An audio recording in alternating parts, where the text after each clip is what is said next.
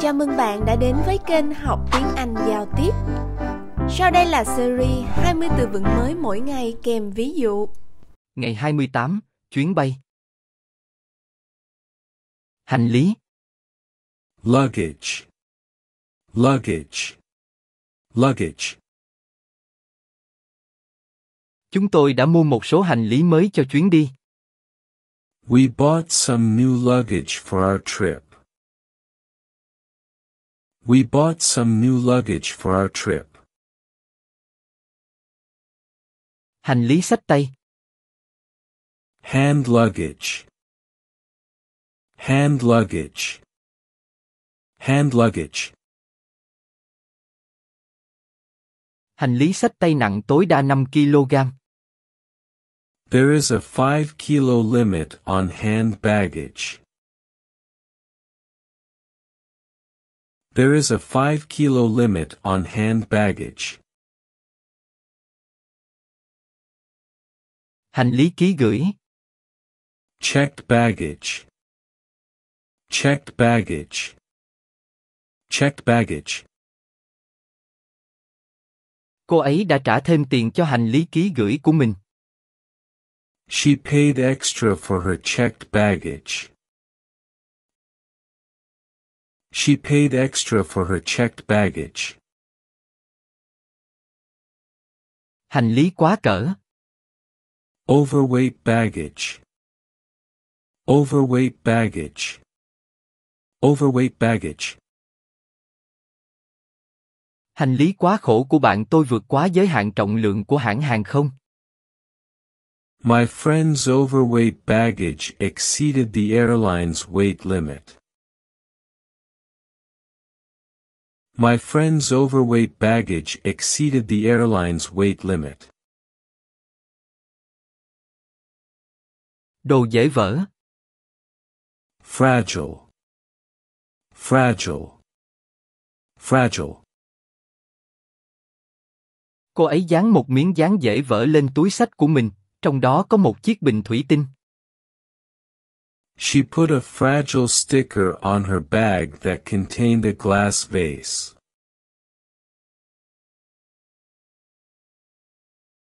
She put a fragile sticker on her bag that contained a glass vase. Chất lỏng. Liquid, liquid, liquid. Cô nàng phải vứt chai dầu gội lỏng vì vượt quá giới hạn 100ml.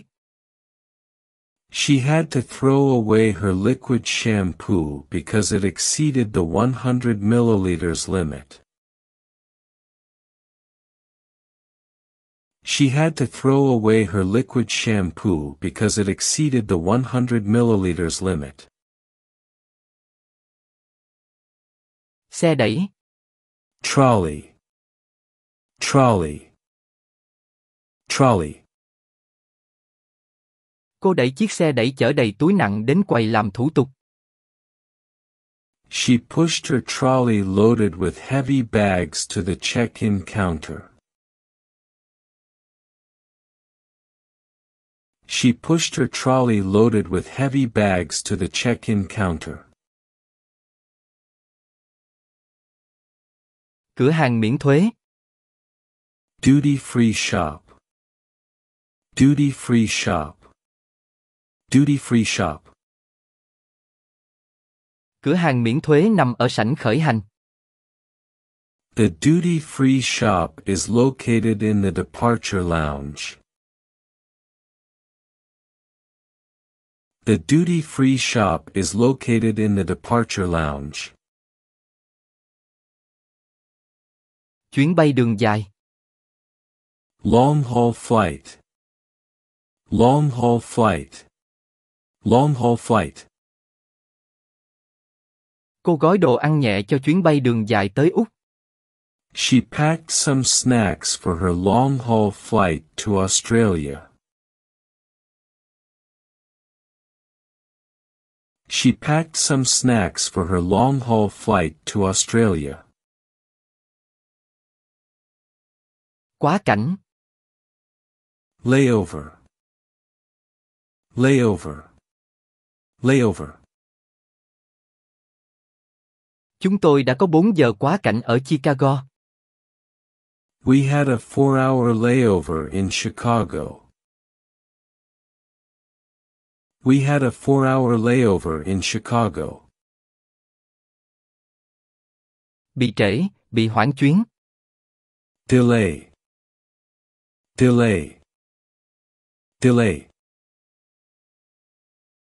Máy bay của tôi bị trễ 1 tiếng. My plane was delayed by an hour.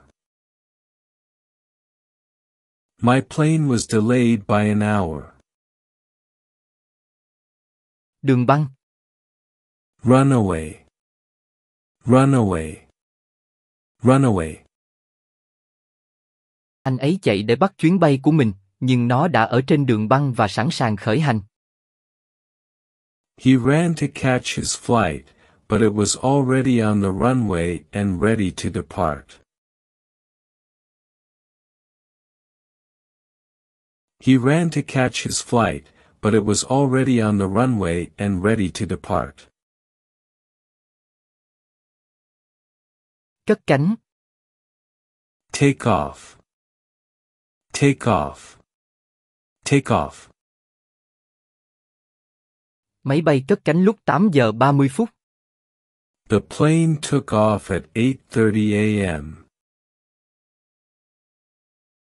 The plane took off at 8:30 a.m. Hạ cánh. Landing, landing, landing. Chúng tôi đã hạ cánh suôn sẻ. We had a smooth landing. We had a smooth landing. Nhập cảnh. Immigration, immigration, immigration. Chúng tôi phải làm thủ tục nhập cư để vào nước này. We had to go through immigration to enter the country. We had to go through immigration to enter the country. An ninh. Security, security, security. Hành khách được kiểm tra an ninh trước khi lên máy bay. Passengers went through security before boarding. Passengers went through security before boarding. Xe đưa đón sân bay. Shuttle, shuttle, shuttle. Xe đưa đón sân bay đưa chúng tôi đến khu vực cho thuê xe.